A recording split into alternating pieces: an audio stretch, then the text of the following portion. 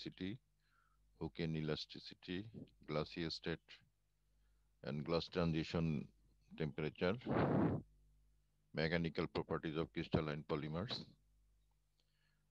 electrical conduction and polymers, electrical conductivity, ionic conduction, conductive polymers.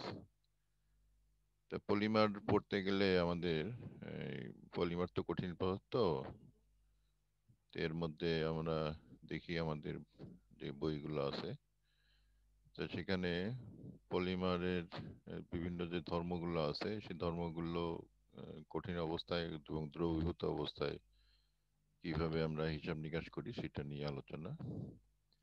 তা প্রথমে আসছে polymer rheology. Rheology বলতে আহ, কি বোঝায়? আমরা রিওলজি শব্দটা আমাদের কাছে নতুন। আহ, আমরা দেখি যে রিওলজি বিষয়টা হলো study the study of flow of matters primarily in the liquid or gas state, but also subsolids or solids under conditions in which they respond with plastic flow rather than reforming elasticity. যাই হোক, plastic flow যাদের মধ্যে আছে, বিশেষ করে নন Newtonian লিকুইডের ক্ষেত্রে আমাদের এটা ব্যবহার করতে হয়। তাই এটা আসলে রিওলজি শব্দটা আহ, রসায়নের ইন্ডাস্ট্রিয়াল ক্ষেত্রে, বিশেষ করে মেকানিক্যাল ক্ষেত্রে বেশি ব্যবহার করা হয় ইন অ্যাপ্লাইড কেমিস্ট্রিতে। তো রিওলজি ফিজিক্সে আছে, কেমিস্ট্রিতে আছে, ইঞ্জিনিয়ারিং এ আছে, ইভেন রিওলজি বায়োলজিতেও আছে, প্রোডাকশন ইন্ডাস্ট্রিতে আছে, সব জায়গায় আছে। তো এই রিওলজি ফ্লো সব বিষয়টাকেই আমরা ইয়ে করতে, ভিসকসিটি বলতে আমরা দেখতেছি যে ভিসকাস লিকুইড মানে থিকনেস বোঝায় আর কি ভিসকসিটি বলতে।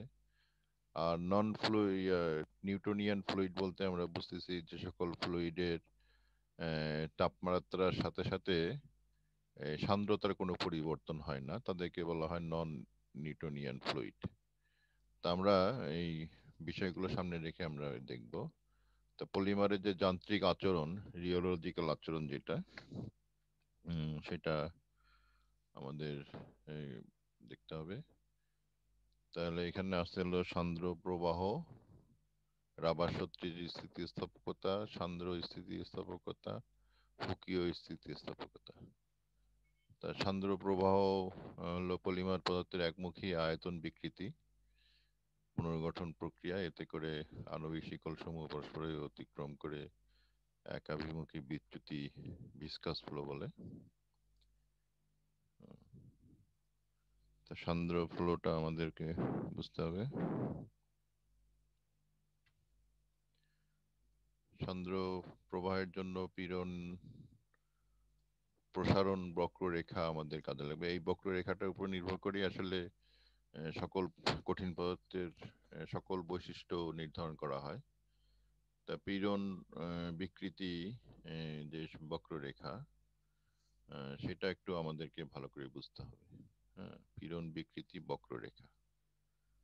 তো পীড়ন বিকৃতি বক্ররেখা নিয়ে যদি আমরা আলোচনা করতে চাই, তার বক্ররেখাটা একটু দেখতে হবে আমাদেরকে যে পীড়ন বিকৃতি বক্ররেখা আসলে কি।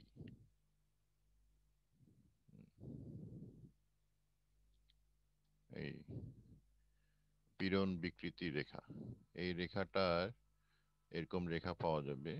এই রেখাটার বিভিন্ন যে বিন্দুগুলো আছে, এই বিন্দুগুলো সাপেক্ষে কঠিন পদার্থের সংজ্ঞায়িত করা হয় এবং আমরা দেখি, এটা আমি পরে আলোচনা করব এই ক্লাসে, যে এই রেখার কোথায় কি পদ্ধতি নিয়ে বিষয়গুলো আছে। স্ট্রেস স্ট্রেইন বা পীড়ন বিকৃতি যে রেখা, এই রেখার আমাদের এই অংশটা, লাল অংশটা হলো ইলাস্টিক অংশ, এখানে হুকের সূত্র মেনে চলে সম্পূর্ণরূপে। তারপর ইলাস্টিক লিমিট একটা আছে, ইলাস্টিক লিমিটে পরে প্লাস্টিক লিমিট শুরু হয়, প্লাস্টিক পদার্থ শুরু হয়। প্লাস্টিক পদার্থের একটা ইল্ড পয়েন্ট আছে, এগুলি সব সংজ্ঞা আমরা পরে শিখবো। ইল্ড পয়েন্টের পরে প্লাস্টিসিটি চলতে থাকে এবং প্লাস্টিক পদার্থেও এক সময় যে স্ট্রেস পয়েন্টে নেকিং শুরু হয়। নেকিং বলতে শুরু করে, শুরু হতে হতে এক সময় যে ব্রেকিং আর ফ্র্যাকচার পয়েন্ট চলে আসে। তো এই যে ফ্র্যাকচার পয়েন্ট পর্যন্ত আমাদের এই বক্ররেখা, এই বক্ররেখার বিভিন্ন অংশের এই ইলাস্টিসিটি, ইলাস্টিক রেখা, রিজিড পদার্থ, কঠিন পদার্থকে এই ব্রেকিং পয়েন্ট পর্যন্ত বিভিন্নভাবে ভাগ করা হয়েছে। তো এই ব্রেকিং পয়েন্ট পর্যন্ত আমাদের স্ট্রেস স্ট্রেইন যে রেখা, এই রেখার ব্রেকিং পয়েন্ট পর্যন্ত কঠিন পদার্থ সমূহকে শ্রেণীবিভক্ত করা হয়ে থাকে। তো এইটাকেই আমাদের সামনে রেখে সবকিছু আলোচনা চলতে থাকবে। তাহলে পীড়ন বিকৃতির রেখা যখন এরকম রূপ ধারণ করে, হ্যাঁ, তখন আমাদের সান্দ্র প্রবাহের রেখা পাওয়া যায়। আর রাবার শক্তির স্থিতিস্থাপকতা আহ, নিয়ে আলোচনা আছে। এটার মধ্যে আবার softness, stress ability, resilience, toughness, এগুলি সব বিষয় আছে। এগুলি সব বিষয়ের সংজ্ঞা আমাদেরকে দেখতে হবে। হ্যাঁ, রেজিলেন্স বলতে কি বোঝায়, টাফনেস বলতে কি বোঝায়, এগুলি সব বিষয় আমাদেরকে আলোচনায় আনতে হবে। তা আমরা এই সফটনেস বলতে কি বুঝি, এটা ওই ওই রেখাটার আন্ডারেই সবকিছু সংজ্ঞা আমাদেরকে দেখতে হবে। সফটনেস বলতে কি বোঝায়,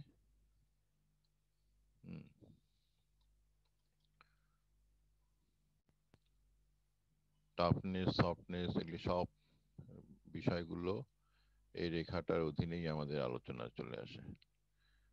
নমনীয়তা, আমরা এই বিষয়গুলো একটু আলোচনার মধ্যে নিয়ে আসি। নমনীয়তা কাকে বলে?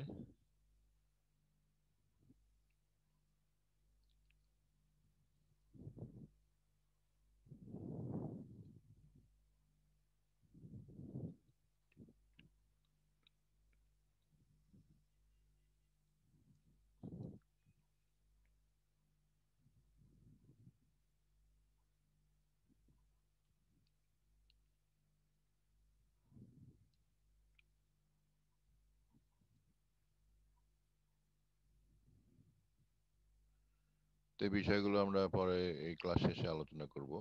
সান্দ্র স্থিতিস্থাপকতা, হ্যাঁ, সান্দ্র যে সকল বস্তু দৃঢ়তা এবং প্রবাহতা উভয় ধর্ম প্রদর্শন করে তাদেরকে সান্দ্র স্থিতিস্থাপক, ভিস্কো ইলাস্টিসিটি বলা হয়। ভিস্কো ইলাস্টিসিটি আমাদের এখানে আছে।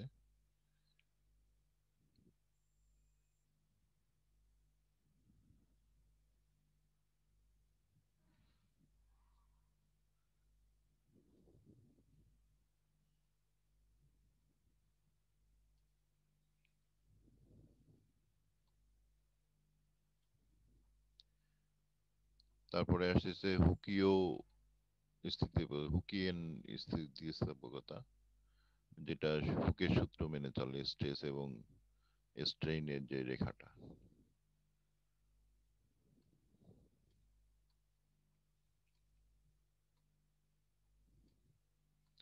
তারপরে অদানাদার পলিমারের যান্ত্রিক বৈশিষ্ট্য, মেকানিক্যাল বিহেভিয়ার অ্যামরফাস। হ্যাঁ, হুকিও স্থিতিস্থাপকতা প্রদর্শন করে, নিউটনীয় তরল পদার্থের মতো নিয়ে প্রবাহিত হয়, আদর্শ ইলাস্টোমারের মতো উভয় পক্ষে কয়েক গুণ বর্ধিত করতে পারে।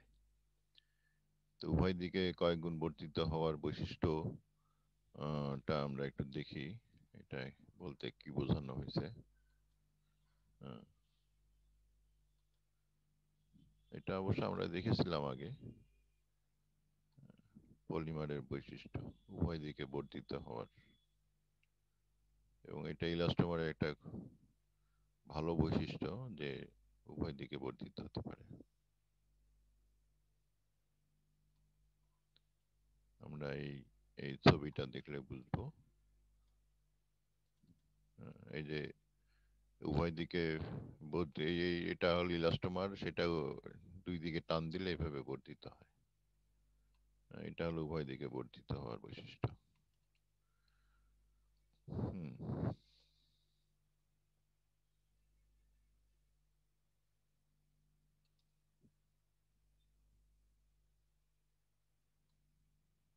তো তার তাৎক্ষণিক স্থিতিস্থাপকতায় ভিস্কো ইলাস্টিসিটি, সান্দ্র প্রবাহ, দানাদার পলিমারের ত্রুটি সমূহ। দানাদার পলিমারের ত্রুটি, পয়েন্ট ত্রুটি, অদানাদার ত্রুটি, বিশৃঙ্খল শিকল বিশৃঙ্খল ত্রুটি, স্থানচ্যুতকরণ ত্রুটি, দ্বিমাত্রিক সম্পূর্ণতা ত্রুটি। দানাদার পলিমারের যান্ত্রিক আচরণ, mechanical behaviour of crystalline polymers. দানাদার পলিমারের যান্ত্রিক আচরণ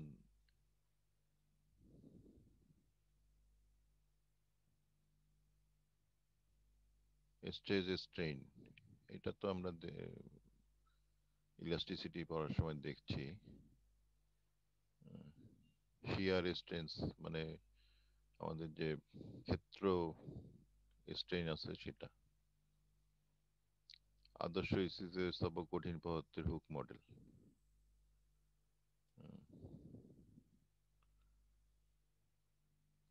এখানে পীড়নটা হচ্ছে বিকৃতি সমানুপাতিক এবং যে অনুপাতটা পাওয়া যাবে এটা ইয়াং মডুলাস বা টেনসাইল স্ট্রেংথ বলা হবে। ইয়াং মডুলাস, এবং এটা এইভাবে হিসাব নিকাশ করা হয়। কঠিন পদার্থ আচরণকে একটি স্টিল নির্মিত স্প্রিং এর সাথে তুলনা করা যেতে পারে। হ্যাঁ, ইয়াং মডুলাসের রেখা।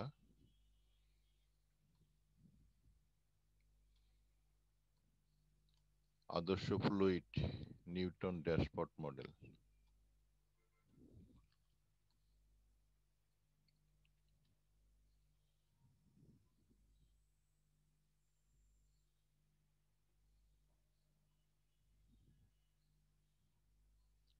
তরলের টান সময়ের উপর নির্ভরশীল এবং ইহা তরলের সান্দ্রতার ব্যস্তানুপাতিক।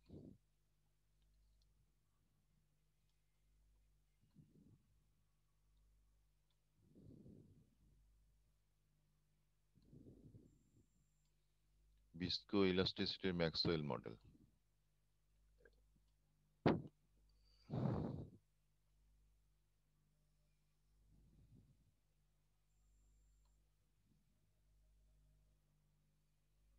এখানে টান বনাম সময় রেখা এই জায়গায় এসে ভেঙে গেছে।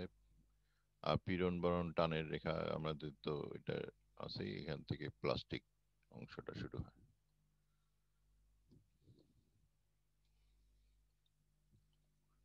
এবং এই সমীকরণ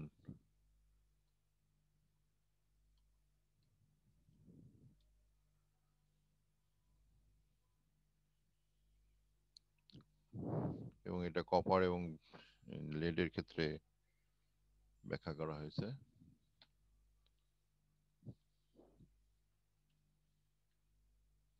ভিস্কো ইলাস্টিসিটির ভয়েট মডেল।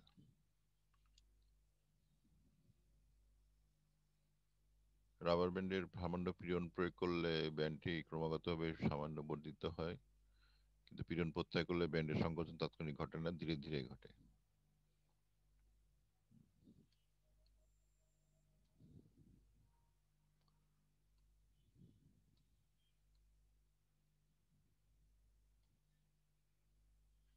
মোট পীড়ন স্থিতিস্থাপক ও সান্দ্র পীড়নের যোগফলের সমান।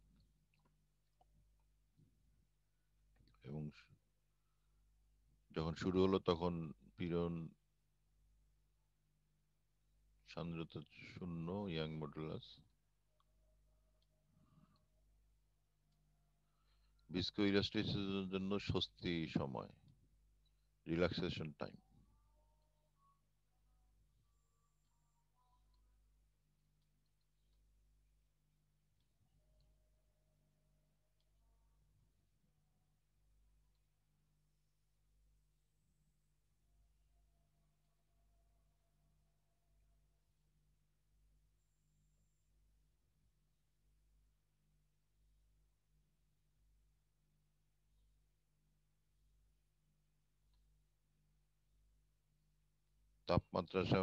তাপমাত্রার সাথে মডুলাসের পরিবর্তনের গ্রাফ ভিস্কো ইলাস্টিসিটির আলোচনার জন্য।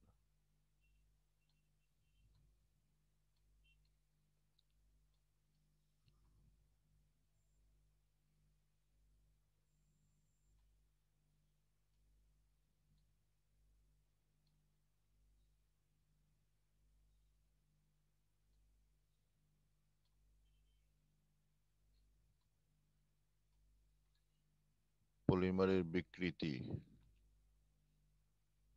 আচরণ।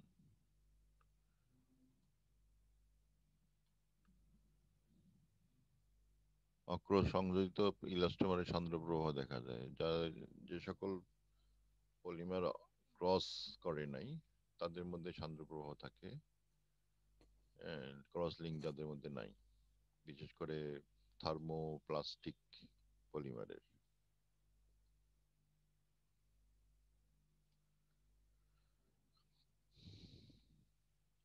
তাই প্রেক্ষিতে পলিমারে পীড়ন-টান কার্ভের আকৃতি, ক্লাসত্ব ক্রস সংযোগের মাত্রার উপর নির্ভর করে এবং এই অনুযায়ী শক্ত ভঙ্গুর, শক্ত ও শক্তিশালী, শক্ত অভেদ্য, নরম ও অভেদ্য, নরম ও দুর্বল। হ্যাঁ, টান পীড়ন গ্রাফ অনুযায়ী আমরা এটা দেখতেছি।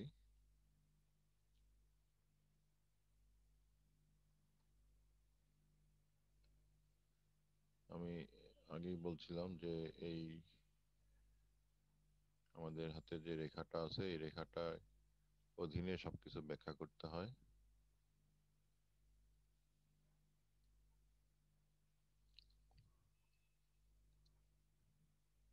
শক্ত ভঙ্গুর পলিমারের ক্ষেত্রে এরা অদানাদার, এদের মধ্যে ক্ষেত্রে ব্যবহৃত তাপমাত্রা টিজি এর নিচে, এদের মডুলাস উচ্চ, এদের কোনো ইল্ড স্ট্রেস নাই, এদের আলটিমেট স্ট্রেংথ মধ্যম, ভাঙ্গনের দৈর্ঘ্য বৃদ্ধি কম, এদের টেনসাইল স্ট্রেস স্ট্রেন রেখা এই ধরনের হয়। আর শক্ত শক্তিশালী যেটা হবে এরা উচ্চ অদানাদার। হ্যাঁ, এটা একটু দেখে নিতে হবে। শক্ত অভেদ্য, নরম অভেদ্য, নরম দুর্বল।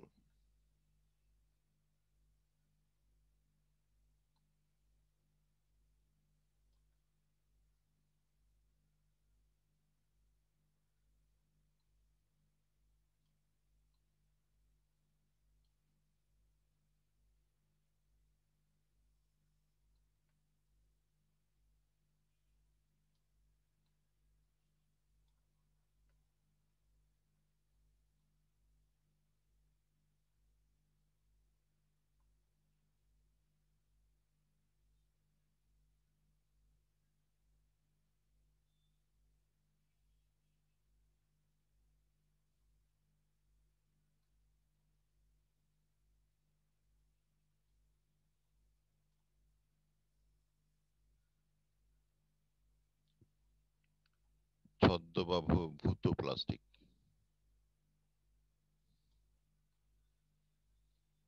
ডাইলেটেন্ট, সেনভেন্ডান্ট বডি, জটিল ফ্লুইড। ছদ্ম প্লাস্টিক ও ডাইলেটেন্টের মধ্যে পার্থক্য: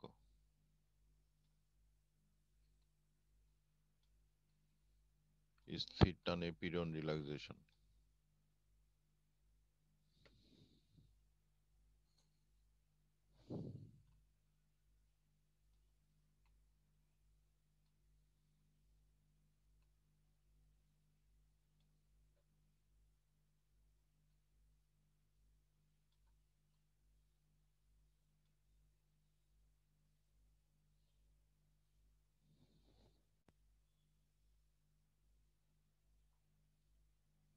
এখান থেকে প্রশ্ন করা যেতে পারে, দেখাও যে রিল্যাক্সেশন সময় মূল পীড়নের 0.37 গুণ।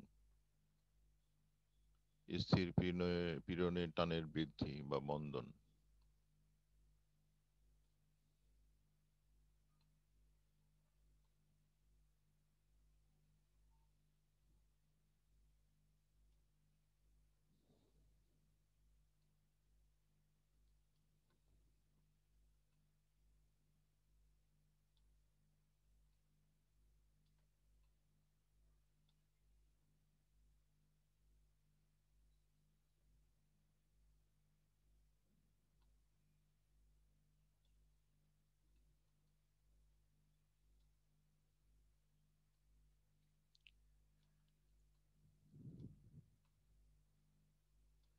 সান্দ্রতার সাথে আণবিক ভরের সম্পর্ক।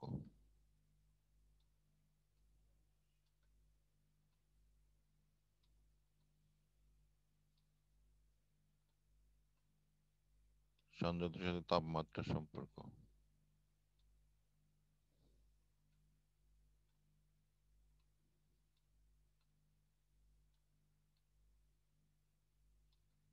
ফুকের ইলাস্টিসিটি, এটা তো আগে আলোচনা করা হয়েছে।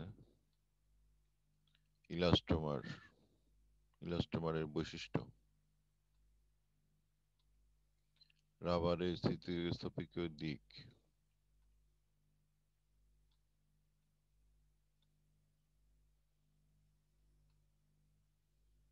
এন্ট্রপির সাথে স্থিতিস্থাপক সম্পর্ক।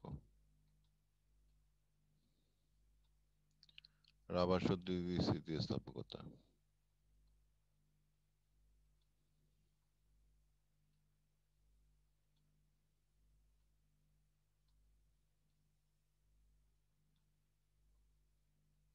কাচ রূপান্তর তাপমাত্রা।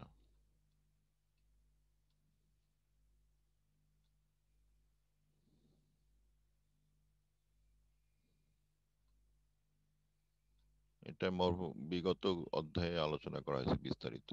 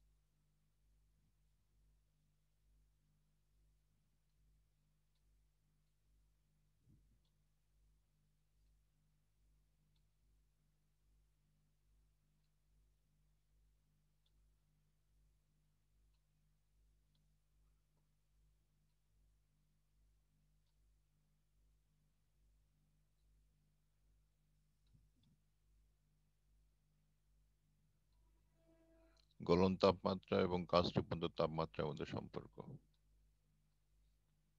কাচ রূপান্তর তাপমাত্রা গলন তাপমাত্রার তাৎপর্য।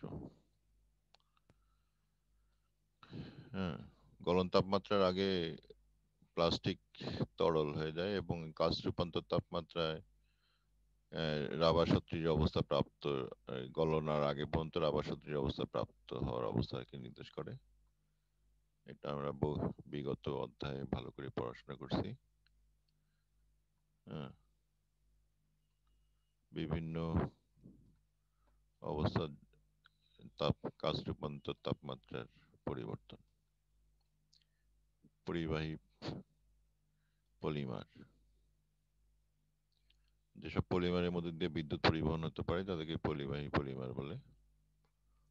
আমরা এটা এখন খুব কাজে লাগাচ্ছি, ডোপায়ন করে, বিশেষ আর্সেনিক ট্রাইফ্লোরো ডোপায়ন করে পলিমারের বিদ্যুৎ পরিবাহিতা বিলিয়ন ট্রিলিয়ন গুণ বৃদ্ধি করা যায়।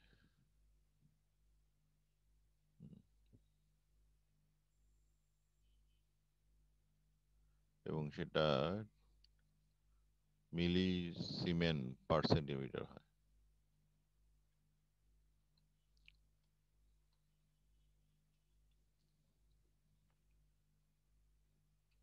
বিদ্যুৎ পরিবহনের যে মূলনীতি সেটা অনুযায়ী আমাদের এখানে মূলনীতিটা আলোচনা হয়েছে।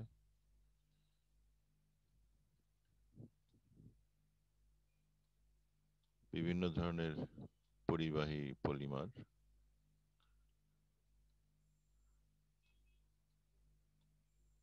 বিশেষ করে অ্যারোমেটিক চক্র থাকলে ইলেকট্রন প্রবাহ ভালো হয়, আর অ্যালিফেটিক চক্রে ইলেকট্রন প্রবাহ ততটা ভালো হয় না।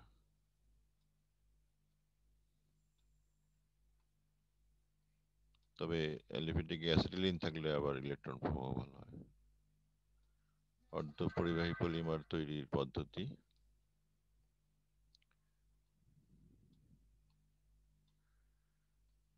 পলিমারে আয়নের লবণের সংশ্লেষণ,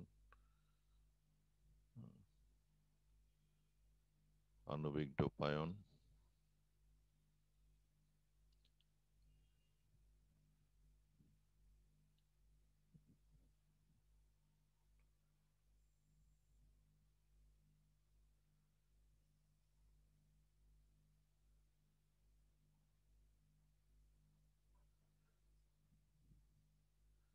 কাঁচ রাবারের অসুবিধা সুবিধা সমূহ, ল্যাটেক্স কি, পলিমারের টক্সিসিটি আলোচনা, টেকটিসিটি আলোচনা।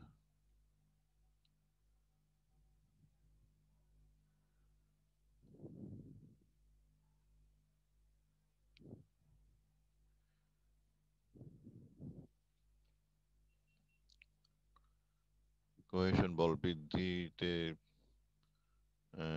গ্লাস টেম্পারেচারের প্রভাব বৃদ্ধি পায়, নিউটনীয় আচরণ, শেয়ার পুরুকরণ শেয়ার লঘুকরণ, থিক্সোট্রপিক ফ্লুইড ও রিওপেটিক ফ্লুইডের মধ্যে পার্থক্য, টান অসীমে টানের 6/3 বিয়োগ করলে পাওয়া যায়।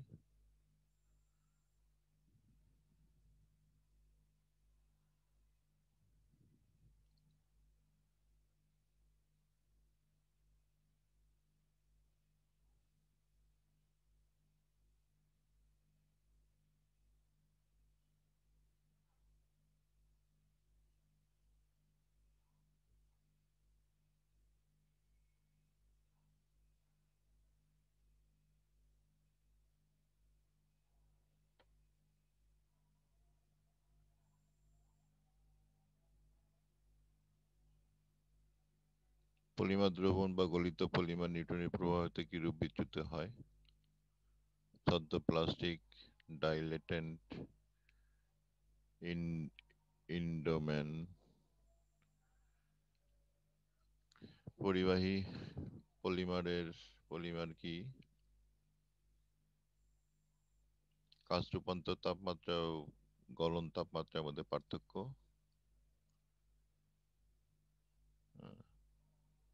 বাকিবলের ধর্মাবলী, বাকিবল মানে FC60 ফুলারিন বাকিবল, পলিমারের প্লাস্টিসাইজেশনের প্রভাব, সান্দ্র প্রবাহ বলতে কি বোঝায়?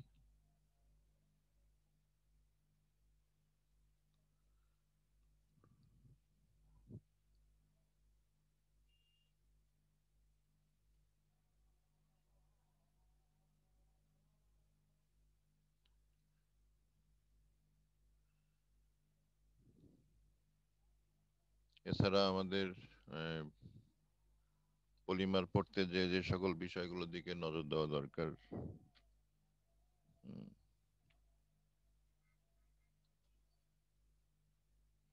সেগুলো একটু এক নজরে দেখে নিই আমরা।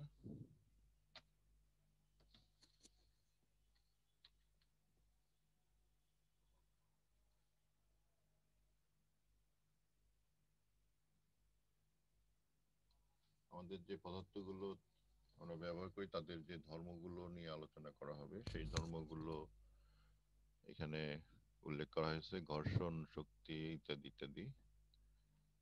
তা আমাদের এই ধর্মগুলো বলতে কি বোঝায় আমরা সেই আলোচনায় যে একটু, কারণ যে ধর্মের যেমন সংশক্তি, যে শক্তি দ্বারা পরমাণুগুলো পরস্পর জড়িয়ে রাখে তাদেরকে সংশক্তি বলে। এই শক্তির পরমাণুর পরিমাণ অনুসারে বিভিন্ন বস্তু বাহ্যিক বিষয় প্রতিরোধ ক্ষমতা তারতম্য হয়ে থাকে।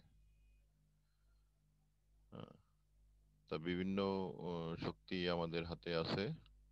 স্থিতিস্থাপকতা, হ্যাঁ, আকার, বল প্রয়োগে আকার ফিরে পাওয়ার যে প্রবণতা, তাকে বল উঠে নেওয়ার ফলে আকার আকার ফিরে পাওয়ার প্রবণতাকে বলা হয় স্থিতিস্থাপকতা। হ্যাঁ, তা আমরা একটু এই বৈশিষ্ট্যগুলো একটু জানা দরকার। আমাদের প্রযুক্ত বল অপসারণে বিকৃতির অপসারণ, এটা হচ্ছে স্থিতিস্থাপকতা, বা প্রযুক্ত বল অপসারণের পূর্বাবস্থা প্রাপ্তি। তো এই স্থিতিস্থাপকতা আমাদের সংজ্ঞা এখানে দেয়া আছে।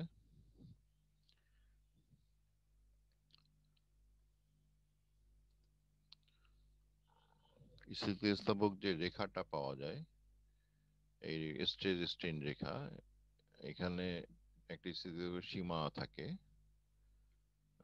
পূর্ণ স্থিতিস্থ বস্তু যে সকল বস্তুর উপর বল প্রয়োগে ওই বল অপসারণ করলে বস্তুটাই পূর্বাবস্থা ফিরিয়ে পায় তাকে পূর্ণ স্থিতিস্থ বস্তু বলে। পূর্ণ দৃঢ় বস্তু, পারফেক্টলি রিজিড বস্তু। হ্যাঁ, তাহলে আমরা স্থিতিস্থাপক বস্তু, দৃঢ় বস্তু, নমনীয় বস্তু যে বা প্লাস্টিক বস্তু। বিকৃতি বল অপসারণের পর যদি বস্তু পূর্বাবস্থার পুনঃপ্রাপ্তি না ঘটে তবে তাকে নমনীয় বস্তু বলে। হুম। নমনীয় বস্তুগুলো স্লিপ ওভার বা একটার প্রতি আরেকটা প্রবাহিত হয়ে হয়ে যায় এবং পার্মানেন্টলি সে নতুন জায়গায় যে তার বন্ধন তৈরি করে ফেলে। তো এইটা হলো নমনীয় বস্তুর বৈশিষ্ট্য। তো বিকৃতি, হ্যাঁ, কোনো বস্তুর উপরে বল প্রয়োগ করলে উহার বিকার বা কায়িক পরিবর্তন হয়, একে বিকৃতি বলে। স্ট্রেইন, বিকৃতির মাত্রা নাই, হ্যাঁ, দুইটা অনুপাত। বিকৃতি তিন রকম: দৈর্ঘ্য বিকৃতি বা লঙ্গিচুডাল স্ট্রেন বা টেনসাইল স্ট্রেন। হ্যাঁ, তারপরে তোমার হলো আকার বিকৃতি, শিয়ারিং স্ট্রেন। হ্যাঁ, বল, এটা হলো ক্ষেত্র বিকৃতি হয়, এটারও কোনো একক নাই। আয়তন বিকৃতি, বল প্রয়োগে আয়তন সংকুচিত হওয়া বা প্রসারিত হওয়া। বিশেষ করে গ্যাসের ক্ষেত্রে আমরা দেখি একে।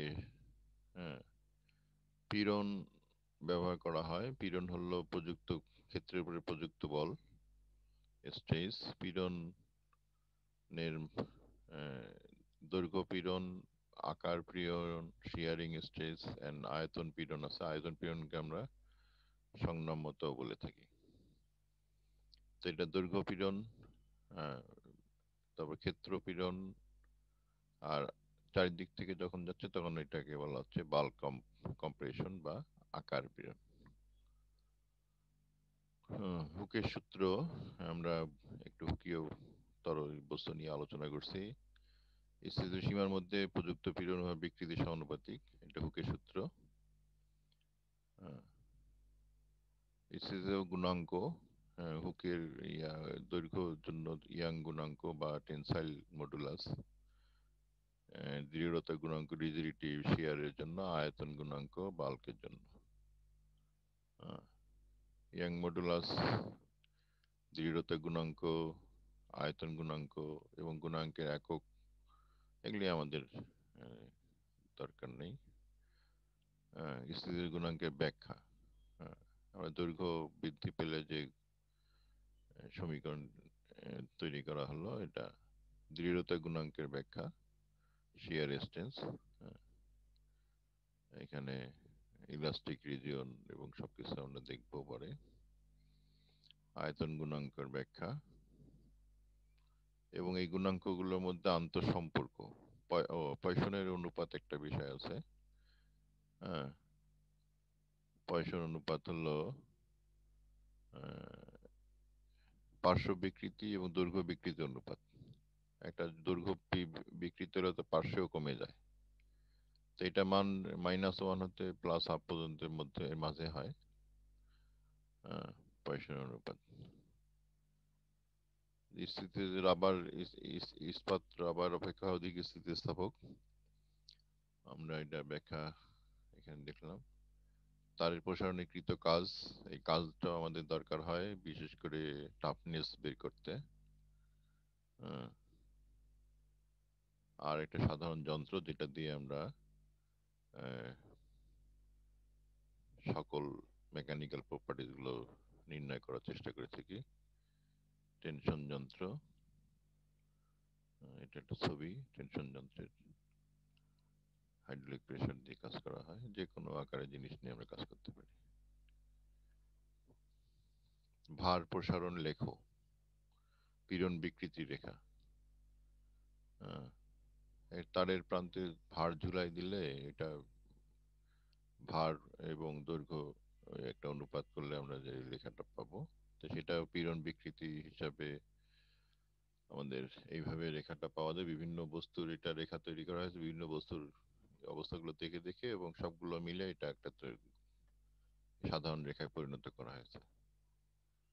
হ্যাঁ, তো এখানে স্থিতিস্থাপক সীমা একটা বিষয় আছে যে এই পূর্বাবস্থায় ফিরে আসে, কিন্তু যেখান থেকে আর আসে না বিকৃতি থাকে সীমা বলে।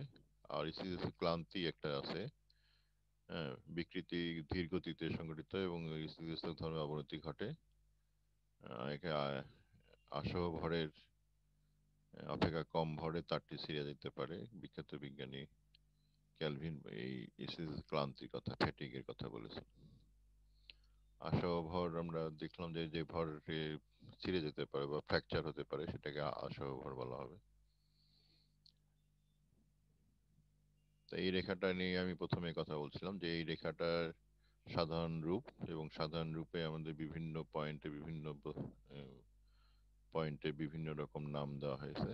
এই নামগুলো আমাদের দেখতে হবে, কখন ইলাস্টিক, কখন প্লাস্টিক, কখন রিজিড, হ্যাঁ, কখন কোন বৈশিষ্ট্য ধারণ করছে, ইল্ড পয়েন্ট কি, এগুলি সবকিছু। হুম। এবং কোন অঞ্চলে আমরা কি নাম দিচ্ছি, কখন প্লাস্টিক বলছি, কখন ইলাস্টিক বলছি, কখন রিজিড বলছি, এইখানে থাকলে রিজিড। আর এর মধ্যে যে সরল রেখা যখন পাওয়া যাবে হুকের সূত্র অনুযায়ী যতক্ষণ চলবে ততক্ষণ এটা ইলাস্টিক। আর হুকের সূত্র থেকে যখন বেঁকে যাবে তখন এটা প্লাস্টিক। আর সর্বোচ্চ বিন্দু ইল্ড পয়েন্টের পরে এটা নেকনেস চলে আসে, মানে শুরু হতে থাকে, নেকিং হয়, নেকিং। হ্যাঁ, তাহলে বিভিন্ন অঞ্চলের এই বিভিন্ন নাম আমাদেরকে মনে রাখতে হবে, এই নামগুলো সব মনে, এবং একটা পয়েন্টে যে ভেঙে যাবে বা ছিঁড়ে যাবে বা ফ্র্যাকশন হবে, ফ্র্যাকচার হবে, ব্রেকিং হবে, সেই পয়েন্টটাকে ব্রেকিং পয়েন্ট বা ফ্র্যাকচার পয়েন্ট বলা হচ্ছে। প্রত্যেকটা কঠিনের এরকম পয়েন্ট আছে। হ্যাঁ, কখনো এটা এরকম করে দেখানো হয়, কখনো এরকম, কখনো এইভাবে দেখানো হয়। হ্যাঁ, প্লাস্টিক, এখান থেকে আমরা প্লাস্টিক ডিফর্মেশন, প্লাস্টিক ম্যাটেরিয়ালের বেশি সংজ্ঞাগুলো আমরা দিয়ে থাকি এই গ্রাফ ব্যবহার করে। হুম। এবং এইখান থেকে তারপরে নেকিং হচ্ছে, নেকিং মানে এই যে মাঝখানে শুরু হয়ে যাওয়া, এবং এখানে শেষের দিকে যে এটা ভেঙে যাচ্ছে, মানে ফ্র্যাকচার হচ্ছে। তাহলে এটা স্ট্রেস স্ট্রেইন যে গ্রাফ, এই গ্রাফটাকেই আমাদের কাজে লাগাতে হবে বিভিন্ন জিনিসের কাঠিন্য মাপার জন্য। আমরা যে পদ্ধতি ব্যবহার করি, হ্যাঁ, বিভিন্ন বস্তুর কাঠিন্য, হার্ডনেস, তারপর পীড়ন শক্তি। এটা আমরা তো দেখছি যে উপরে নিচে চাপ প্রয়োগ করে, বল প্রয়োগ করে পীড়ন শক্তি মাপা হয়, এবং কংক্রিটে পীড়ন শক্তি ম্যাপে দেখা হচ্ছে যে কোনটা ভালো কংক্রিট। বাঁকা করার বেন্ডিং শক্তি, হ্যাঁ, আমাদের অনেক সময় বাঁকা করা দরকার হয়, অনেক সময় বাঁকা হবে না সেই বৈশিষ্ট্য লাগে। অনেক সময় এই ভাঁজ তৈরি করতে হবে, অনেক সময় ভাঁজ হবে না সেরকম বৈশিষ্ট্য লাগে। যেমন যেমন কাগজে আমরা ভাঁজ দিতে পারি, আবার প্লাস্টিক রাবার শিটে ভাঁজ দেওয়া যাবে না, ভাঁজ দিলে রাবার শিট ভেঙে যাবে বা নষ্ট হবে। এরকম আর কি বিষয়গুলো, কোনোটা ভাঁজ বৈশিষ্ট্য দিতে হয়, কোনোটা দিতে হয় না। শেয়ারিং স্ট্রেংথ, হ্যাঁ, এবং শেয়ারিং স্ট্রেংথ মাপা হয় কি করে? শেয়ারিং স্ট্রেংথ, বিভিন্ন পদার্থের শেয়ারিং স্ট্রেংথ এতে তালিকা দেওয়া আছে। মোচড় শক্তি, টরশনাল স্ট্রেংথ, হ্যাঁ, আমরা এখানে বিভিন্ন বৈশিষ্ট্যগুলো দেখছি। মোচড় শক্তি, তারপর স্টিফনেস, হ্যাঁ, অনম্যতা, স্টিফনেস, এবং স্টিফনেসটা মডুলাস অফ ইলাস্টিসিটি হলো স্টিফনেস।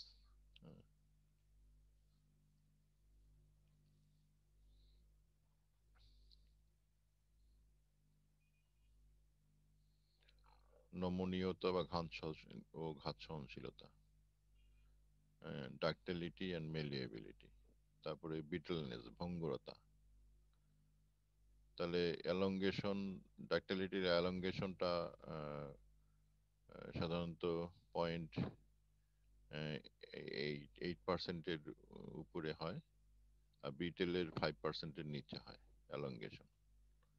এটা একটু মনে রাখতে হবে। ডাকটাইল হলো 8%-এর উপরে অ্যালঙ্গেশন, ব্রিটলের ক্ষেত্রে, ভঙ্গুরের ক্ষেত্রে 5%-এর নিচে। এ এ থেকে বি পর্যন্ত, এ বি হলো ব্রিটল মানে ভেঙে যাচ্ছে, আর সিডি হলো ডাকটাইল।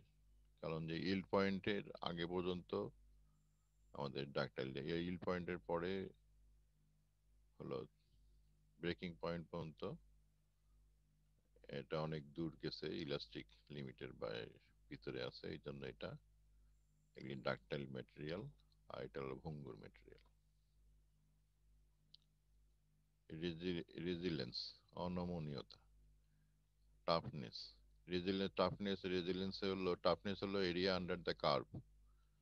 হ্যাঁ, এই যে যে কার্ভটা আছে এই কার্ভের অধীন এই নিচে যে এরিয়াটা সেটা হলো টাফনেস। যার যার এই টাফনেস শক্তি, এটা হলো শক্তি নির্দেশ করে। Toughness measures the ability of material to absorb energy without fracture. মানে ফ্র্যাকচার হবে না সেই পর্যন্ত যে শক্তিটা অর্জন করে সেটা হলো টাফনেস। মনে করো যে তাপমাত্রা বাড়াচ্ছি, যে সে অ্যাবজর্ব করতেই আছে, ভেঙে যাচ্ছে না বা নষ্ট হচ্ছে না ফ্র্যাকচার হওয়ার আগে পর্যন্ত। আর রেজিলিয়েন্স হলো area under the curve up to the yield point. আমাদের যে ইল্ড পয়েন্ট যা আছে, ইল্ড পয়েন্টের এই নিচ পর্যন্ত যে কার্ভটা, এটাই হলো রেজিলিয়েন্স। এটাও শক্তি, তো ইল্ড পয়েন্ট পর্যন্ত। হ্যাঁ, এবং এই পর্যন্ত সে প্লাস্টিসিটি বজায় রাখে, শক্তি অর্জন করে প্লাস্টিসিটি বজায় রাখে। আর এটা টাফনেসে শক্তি অর্জন করে ভাঙে যায়, না ভাঙা পর্যন্ত শক্তি নিতে থাকে। এই দুইটা হলো পার্থক্য। হ্যাঁ, তাহলে এগুলি আমাদের যে একটু আগে দেখছি, টাফনেস এবং modulus absorb force. Toughness modulus হলো ইয়াং মডুলাস, বাল্ক মডুলাস ইত্যাদি মডুলাস, এগুলি হলো শোষণ শক্তি, বল শোষণ করে প্রদর্শন করে। আর টাফনেস হলো এনার্জি, শক্তি শোষণ করে প্রদর্শন করে। তারপর একটা বৈশিষ্ট্য আমাদের কঠিনে আছে ক্রম অবক্ষয়। অবিরাম ধারায় শক্তি প্রয়োগ করতে থাকলে তাপের প্রবাহ আস্তে আস্তে তার বিকৃতি ঘটে, একে ক্রম অবক্ষয় বলে। আহ, তারপরে ফ্যাটিগ স্ট্রেংথ, ফাটল ধরার পূর্ব পর্যন্ত যে বস্তু যত পরিমাণ শক্তি প্রয়োগ করে, টান পীড়ন ইত্যাদি সহ্য করে, তাকে ক্লান্তি শক্তি বলে। এই হচ্ছে আমাদের এই বিষয়গুলো, এই বিষয়গুলো সবগুলো বুঝতে হয়। তো আজকে এ পর্যন্তই।